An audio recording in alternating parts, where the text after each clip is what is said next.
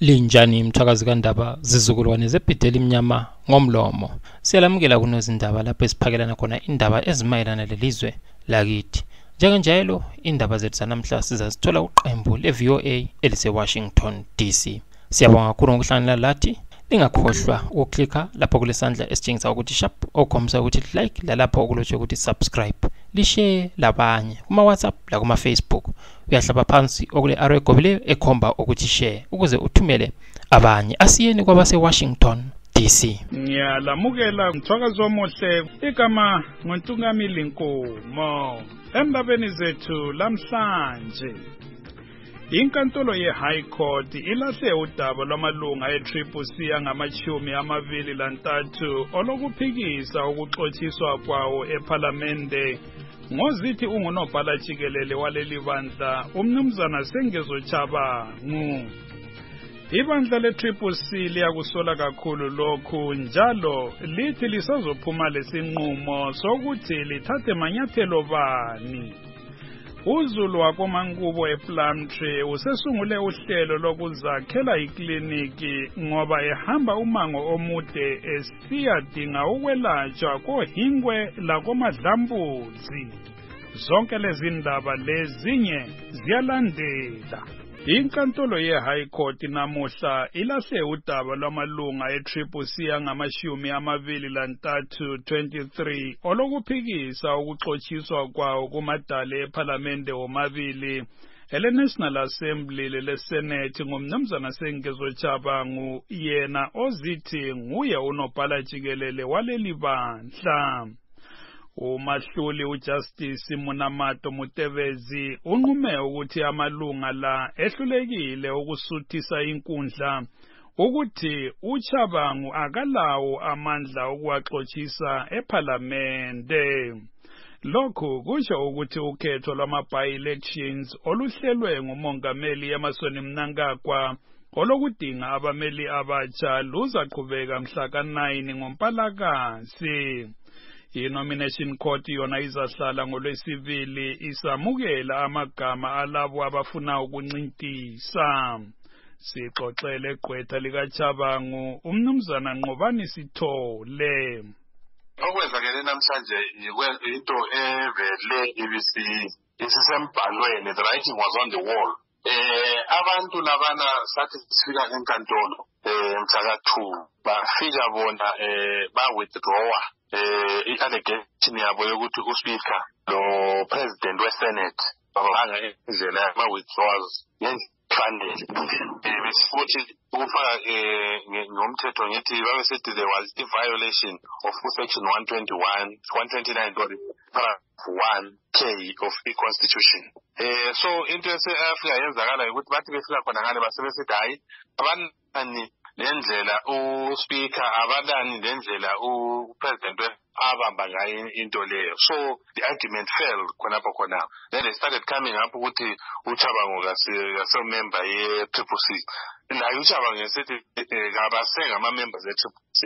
Ujaji ungathi yakhangela ukufake kanje. Uthe yena into ehluphayo ngeyokuthi kulobhudi oyala ukuthi lo mfowabo ngumntakababa. Lo mfowabo esithi lo kasomntakababa ubaba engekho. So ngabantu nje ababili ababanga nje umsindo. So i-argument yabo kade kuyikubanga umsindo ngakufaka literally that way. Ukuthi sebebanga umsindo nxa sebesithi uPresident weSenate lo therefore i-by-election must go ahead. Sizabona yini gqwetha uTshabangu esexotsha amanye amalunga eABCCC ePhalamende njengalokhu aseke wakutsho? Well, it's difficult to preempt ngoba bengidila ngendaba ebisekini ukuthi ku-ABCCC ngale akubamba njani hayi angazi. I-ABCCC yengabe kwazi ngoba uTshabangu nguSecretary General we-ABCCC. AbeCCC nxa sikhuluma labo bathi uTshabangu ngumuntu osetshenziswa yiZanu ngokunjalo bathi lani njengamagqwetha hayi ungane lilahlekile lapha ukulwisa abantu abakhethwe nguZulu kukhethwa abantu abeCCC. There's something abantu abangayizwisisi. uZulu wakhetha abantu abebe-deploywe yi-ABCCC. So i-ABCCC yiyo sibiza abantu bayo. Angithi So ukuthi i-CCC ayibizanga i-CCC ayizange inkulumo ukuthi ayibiza, but kulabanye abantu abazithi bona just because maybe they are close to Chamisa, then they believe ukuthi then they are more CCC than any other person, which is a wrong way of thinking. So i-CCC into ekhona ukuthi wena unje, so i-CCC iyakwazi ukudeploya kwenye indawo. I-CCC nxa isingasazwanani lawo kumbe for whatever reason iyaku-withdrawa.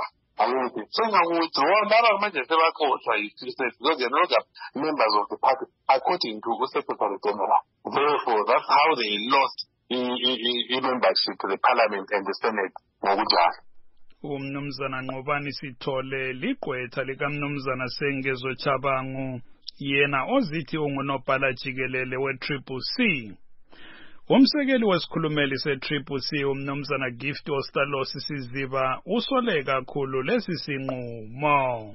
It's an attack on democracy, it's an attack on the will of the people. Kungabe kulo umuntu olezinkinga lama problem akhe kodwa ke akukhangelelwanga ukubana ke ku-resolve ngoku-undermine the will of the people. Ngenxa yokuthi abantu bavota, and that is an attack on democracy, and iZANU-PF has always been on an agenda to systematically eliminate and undermine the will of the people. So yikho elikubona khona and the slanking ngenxa yokubana ke abantu nxa bavota uvoti yabo ingasasebenzi ngenxa yokuthi umuntu uyaphuma evela lapha avela khona ethi ubani seyimkhiphile ubani seyimkhiphile kuyenza kube nzima ukubana abantu bebe lethemba mayelana nokuvota. Yinto okufanele silungiswe, yinto okufanele sikhangele thina njengamaZimbabwe. Njengoba sokunje lizathatha amanyathelo bani pho? Yes, siyaqhubekela phambili ke silomhlangano wethu lokuhlangana labanye abatshiyeneyo abasimelayo bayakhangela ke impumela ephume High Court 28 page judgment. So iyakhangelwa ke once singaqeda ukuhlunga sibe kwazi ukubana ke siya phambili njani njengebandla le-CCC, and siyazisa ke uzulu wonke jikelele and all who care to listen ukubana thina siyathatha ke ndlela bani both politically and legally ukubana silungise indaba ke yoku-underminewa ke kwamavoti abantu abavotayo bevotela ke abantu ababakhethayo ukubana bebamela ke edala leParliament lasemakhansilini. So sizaqeda ke imhlangano yethu sikhulume labantu bonke beZimbabwe, kodwa siya-emphasize ukuthi abantu bebekwazi ukubana thina njenge-CCC akulabantu esamkhiphayo,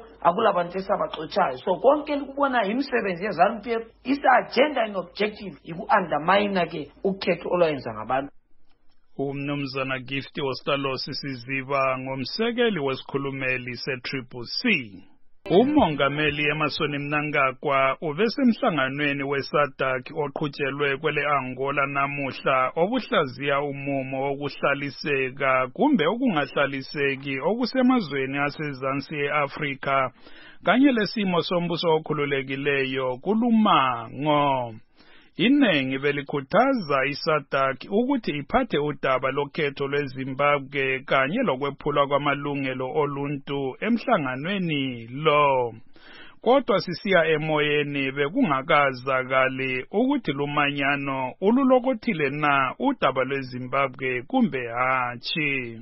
Amabutho akwele Israel abombe imota ebikwa ibithwele izigulane i-ambulance eGaza abulala abantu abali-15 izolo ngokusho kweHamas yona elwisana lebutho lakwele Israel. Uhulumende we-Israel uthi imota le ibithwele amabutho eHamas, kodwa iHamas iyakulandula lokho isithi li-ambulance ibithwele abantu makhaza abalinyazwe ngamabhomba e-Israel. Izakhamizi zakomangubo ePlumtree sezisungule uhlelo lokuzakhela ikliniki ngoba zihamba umango omude zisiyadinga ukwelatshwa kwezinye indawo ezikude ezigoqela koHingwe lakoMadlambudzi. Kodwa zithi izandla zimfitshane ngakho zidinga uncedo. Sixoxela omunye wabaphathi balolu hlelo umnumzana Sibusiso Nleya. Into yayenza sicabanga kuyezi kliniki endaweni kaMangubo koMathi isimo esabazali asebekhulile labantwana abancane uthola ukuthi umzali uyapohingwe ngenqola eyofika segula kakhulu noma komadlambuzi ngenqola eyofika segula kakhulu. So yiso isimo esayenza ukuthi komnqathi komangubo sicabanga ukuyenza ikliniki. Sike safika ekliniki yenu sabona impela kule foundation sakhuluma lezakhamizi njalo zachasisa ukuthi hayi isifiso sokwakha lumtholampilo sikhona impela kodwa kule ngxaki kuyini okusilelayo kahle kahle. Lapha babunkomo isimo esiyenza ungathi siyasilelwa isimo sematerial yokusebenza khonaphana noma imali yokuthi siphakamise asinako kahle kunzima kithi. Thina singumphakathi sihlangene siyazama kodwa ke kunzima kithi singumphakathi. Into ebesicabanga ukuthi masingatholelwa amadona noma singathola idona isiphakamisele siboneni ukuthi kuhamba njani. Abangathanda ukuphathisa bengalifinyelela njani? Utsho inombolo zocingo le-account number lapho abantu abangaphosela khona abalakho. Inombolo zokuqhunywa sinazo, ziyafonelwa, ziya WhatsApp. Ekhona ekasibusiso nleya +27 83 66 84 224 ekasibusiso nleya leyo.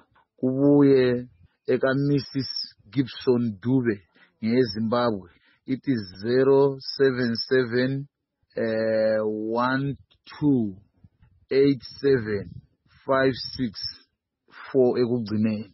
Kubuye esithathu eka Mrs Ngakomoyo 077 42 733 56. Zipheleleke inombolo lapho ningasiqhuma khona seziphelele. I-account esinayo nge-FNB eSouth Africa emngathi Stokfela esekliniki yethu 630451387773. Izo lezo babunkomo into esinazo ezibhekisane nekliniki. Umnumzana Sibusiso Nleya ngomunye wabaphethe uhlelo lokwakha ikliniki yakomangubo komnqathi ePlumtree futhi ungusomabhizimusi. Lamlela ndwandwe Ukuswelakala kwemali, indlala kanye lokusilela kwamanzi sokuchiye abesifazana bemaphandleni bethwele nzima. U-Albert Ncube uyalandisa. Omama bemaphandleni bathukuma manzonzo komnotho kuhlangana lendlala esemakhaya sekulethe ubunzima kibo. Unkosikazi Tsorile Moyo oyisakhamuzi esijubane Ward 15 eGwanda South ongufelokazi uthi bathwele amagabha avuzayo emakhaya. Siyahlupheka sesikhulile amanzi siyahambela khatshana kodwa ke ngakuthasila amanzi eduzane ngiyakwanisa ukuzilimela impilo yami ngibe ngithelela khona phana ngiyakwanisa ukuthengisa udo lami lechukela lami angihluphi mntwana ngoba siyayibona impilo yanamhla iphila ngokuthi uzincedise. So kodwa ngendaba yehlupho lamanzi kokusihle ukuthi siyehle ukuthi siziphathise singabafela njalo uyakwazi mntana nxa sungumfelokazi akula muntu okunakanela ngoba uyabungumama ungubaba phakathi komuzi zonke izinto ziyaba zikuxakile zikhangelelane lawe uyabufisa ukuncediswa kodwa kungalali lutho lingakuncedisa kodwa nxa singathola amanzi silakho ukuthi sizimele sizincedise mntanami siyaba lohlupho lunganeni. Amazwi la agcizelelwe unkosikazi Ncube esinye isakhamuzi esijubane othi ngabe bayabolekiswa izimali zokusungula inhlelo zokuziphilisa. Ukuthi ngabe isikole sethu siyavuma ukuthi sibe lamanzi amaningi siyenze izingadi njalo okunye okwenze njalo sifuna ukuthi idamu lethu ligqibelekile kalibambe manzi izifuyo ziyabe sezinatha edamu so idamu kalila manzi selicicile izifuyo sezinatha khona phana ngoba kathesi kunzima siyathenga ukudla ngabe kuba lokuthi okungamalonyinyana ukuthi omama sikwanisa ukuthi sithole imali yokuthi silone sikwanisa ukuthi kumbe sizithengele inkukhu zethu sifuye inkukhu zethu kodwa imali sihlupha ukuthi singomama siyenze khona lokho sicela ukuthi ngabe kuloko imali silone ukuze sizincedise kathi njalo. Isiphathamandla senhlanganiso emele amalungelo abomama lamantombazana Women Development Association of Zimbabwe unkosikazi Juliet Nkiwane uthi omama bemaphandleni bathakazelele usuku lwabo kunyanga edlulileyo bekhala ngokuthi impilo iyayisiba lukhuni. Instead of sithuthuke sephambili i-drought lethe indlala abantu abasebenzi omama basala lentandane eziningi ezifuna isikolo lokudla benjalo bengasebenzi. So nxa ngikhangela ngibona impilo yabomama yehle kakhulu sibabuyisele phansi sibacindezele amanzi emakhaya lonyaka nge-drought leyi abantu abalamanzi nge-drought leyi abantu abalakudla bekhangelele ukuthi ngabayaholiswa.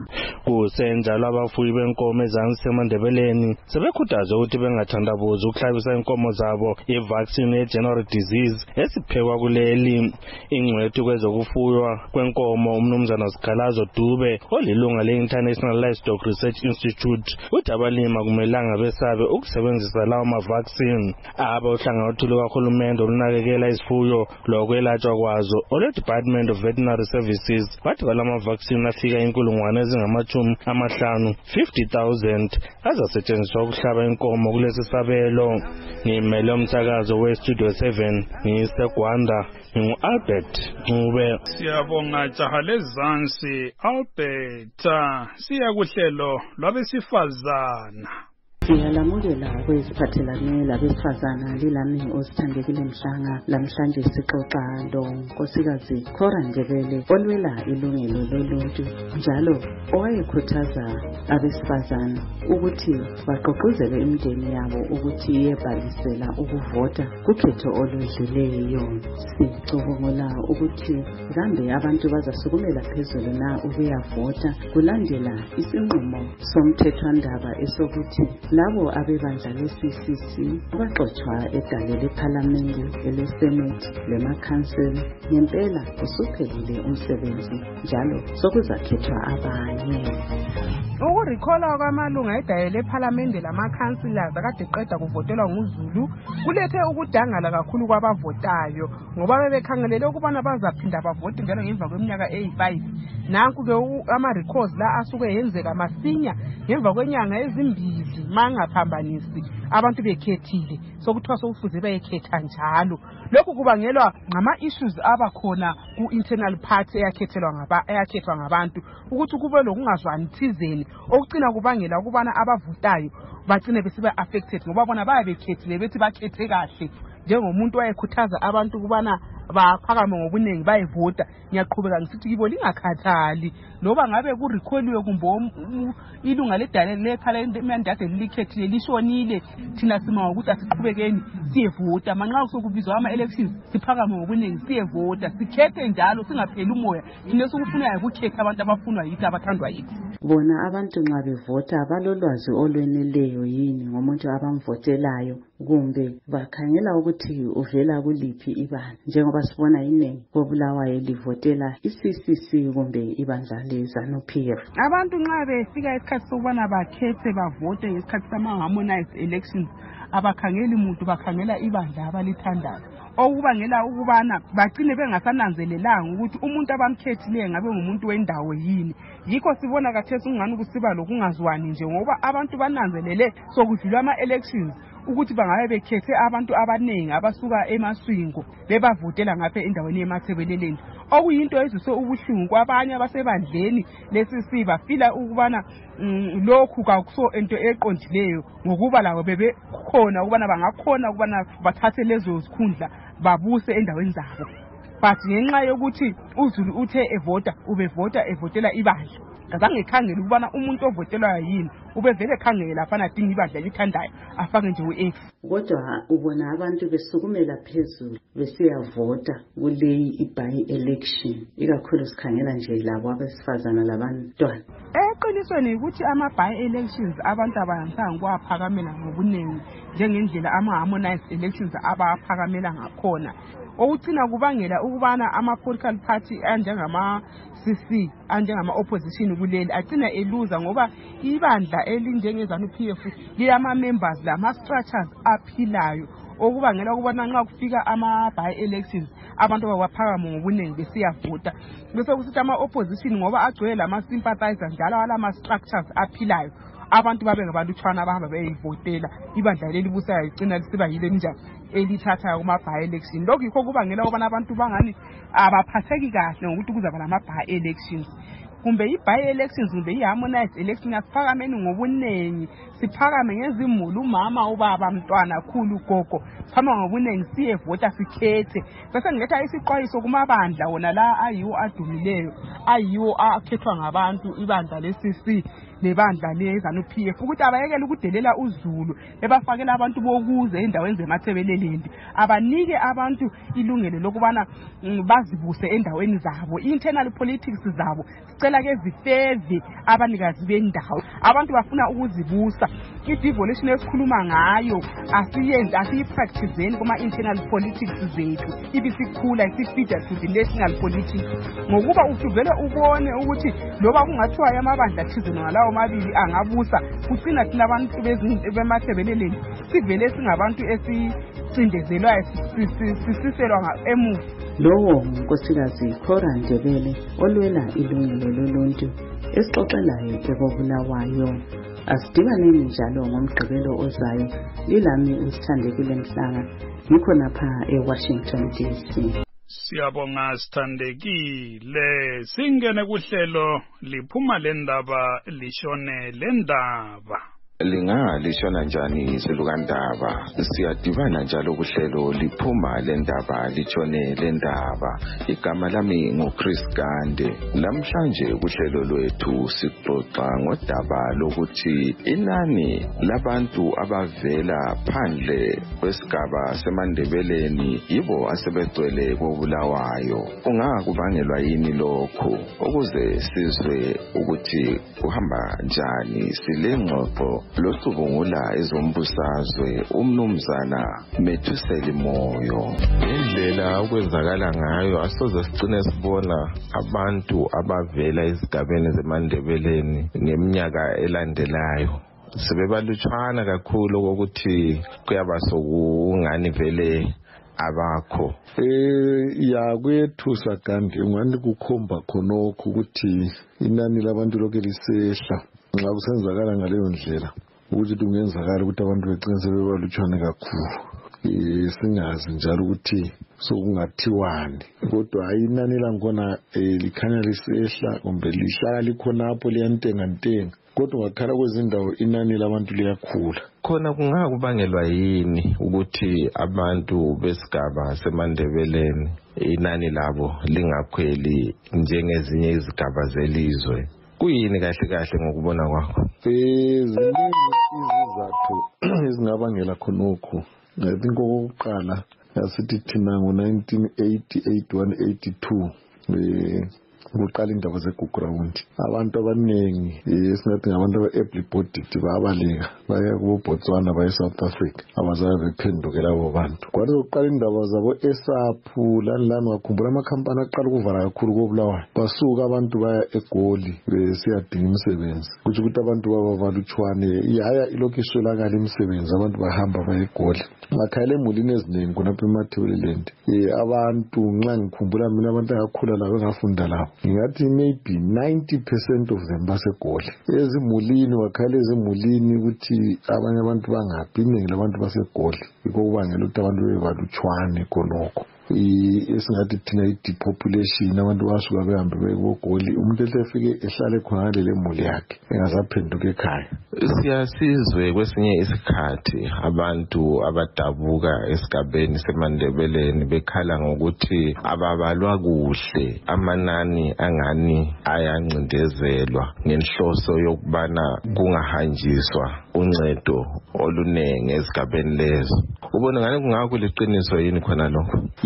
Batsho njalo abanye, kodwa into wangikhona ungakukhayelisisa kuhle kunzima ukuthi thina sithi ukuprove ukuthi nanku yikho lokhu kwenzakala. Ibikhona i-census khathesi sibawele bengena zonke izindlu bebala. Kunzima ukuthi sinathi thina nxade bebale sithi kusemagwegwe babale emagwegwe babala ngale, bazalahla njani inani labantu, ukuthi inani lelo kuzamele silikhola ukuthi lo likhona. Sibese sibona ukuthi sidinga isizathu zokuthi indaba abantu bebalutshwane kungathiwani. Kodwa ngokuthi abantu eZimbabwe ikakhulu abemandebeleni sesahlala singathembi, umuntu ungahlala vele ungamthembi, kunzima ukuze umthembe, kunzima ukuze abantu bethembe igovernment. So yikho-ke bazahlala vele belensolo sokukiyo igovernment ukuthi yenze izinto zayo zicace, itshengise abantu ukuthi hayi ngeqinisa ngempela khonokho esikutshoyo yikho kukhona. Lo-ke bekungumnumzana Metusele Moyo, ingcwethi ecubungula ezombusazwe, ebesixoxa laye kuhlelo liphuma lendaba litshone lendaba, igama nguChris Gande. Asidibaneni njalo ngeviki ezayo isikhathi sinye lilali. Siyabonga Chris. Nansi impumela yemidlalo yeCastle Premier Soccer League edlalwe namuhla. iGreen Fuel inqobe iBulawayo Chiefs nge-1-0. iChicken Inn layo inqobe iFC Platinum. iFC Platinum layo inqobe iChicken Inn nge-1-0. Cranbourne Bullets layo 1 Triangle 0. iShesham 2 Manika Diamonds 0. Kuthi iqembu leSimba Bora lona linqobe eleHerentals nge-1-0. Kusenjalo umdlali weHighlanders uRaman Kutsanzira uthi bazadonsa kanye bahlasele ngamandla ukuze banqobe iqembu leCaps United emdlalweni wabo kusasa. Kubika uJoseph Njanji. Ukutsanzira utshele intatheli zindaba zemidlalo ukuthi kuzamele kube lokudonsa ndawonye ukuze iqembu leHighlanders liphumelele emidlalweni walo wakusasa ozaqhutshelwa enkundleni eBaba Fields koBulawayo. Lami ngizobanceda sibili njengeboys zami sizoncedisana bazosebenzisa bona amandla abo, nami ngizosebenzisa experience yami. Sisebenze kahle sibili weekend, we prepared for this match very well. We are ready to go. Iqembu leHighlanders lingena kumidlalo yeviki lamachumi amathathu lithiwa ngemiklomelo eyithoba munye leqembu elihlezi phezu kwengalane yemiklomelo elengezi Platinum Stars. Njalo umqeqeshi walo uBaltimore Brito uthi ungadlali ngeviki edlileyo ukuze baphathisa ukuba bephutshe besendaweni enhle engalaneni. This time more important. Ngalesi sikhathi kuqakathekile ukuba labadlali abake baphumula njalo abalengqondo ezike zakhokha umoya, ngoba ngemva kokungadlali kuhle kuqakathekile ukuba abantu bajulise ingqondo baphinde bazithembe nxa sikhangela imidlalo esiselelayo. Ngempela viki edluleyo imidlalo yeligi idedele umncintiswano wenkezo weChibuku Super Cup, njalo iqembu leHighlanders lona kalidlalanga ngoba selaphelelwa ngumphako. Kweminye imidlalo yakusasa iqembu lenkezi Platinum Stars lizavakatshela eLewange ngasemalahleni, iqembu leDynamos lizanqikilana leBlack Rhinos ngaseNational Sports Stadium, lizadlala leZPC Kariba ngaseBaobab. Ngimele isizwe 7 koBulawayo, nginguJoseph Njanji. Siyabonga Njanji, siziphethe ngebezihamba phambili. Inkantolo yeHigh Court namuhla ilahle udaba lwamalunga eTriple ngamashumi amabili lantathu olokuphikisa ukuxotshiswa kwawo eParliamente ngozithi ungunobhala jikelele waleli bandla umnumzana NguTshabangu. Siyabonga kakhulu ngokuba lathi mthwakazi kaNdaba. Siyalicela njalo ukuthi liklikhe ulike lo subscribe njalo lithi share labanye. Lingaklikha lapho kule arrow egobeleyo ephansi lapho ukuze lenelise ukuthumela abanye kuma WhatsApp la kuma Facebook. Siyabonga kakhulu, inkosi ilibusise. Lisale.